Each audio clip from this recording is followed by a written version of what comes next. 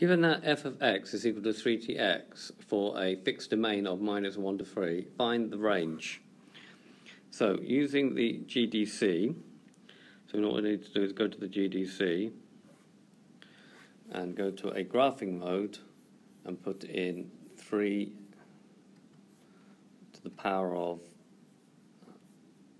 x, enter, and then set the window. Now, because I want a domain from -1 to 3, maybe it's better to set the window to something slightly bigger. So I'm just going to go to -2 to 4, and then press OK, and then do menu, window, zoom, and then a zoom fit.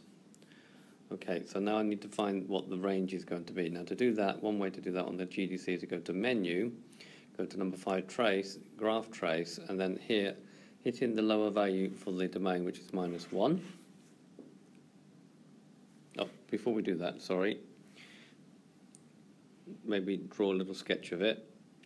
Okay, and then at these two ends here, it stops. So you put a dot, fill it in, and a dot, fill it in. You fill it in because it's also equal to these numbers.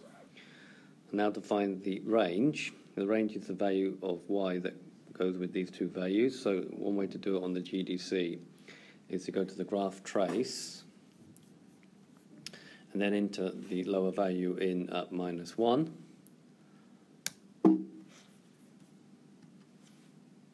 Press enter, and that will give the lower value as 0.3333, and then repeat. Then just press in 3. Okay, and that will give the upper value of 27. You want looking for the y coordinate for the range. So this is the domain. These are the screenshots of what I've just done.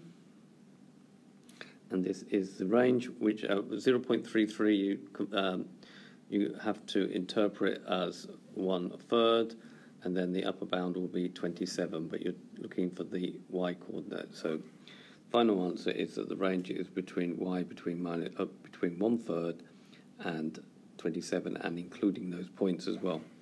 So this has been a video to show you how to find the range for a fixed domain using the GDC. I hope you found it useful, and thank you very much for watching.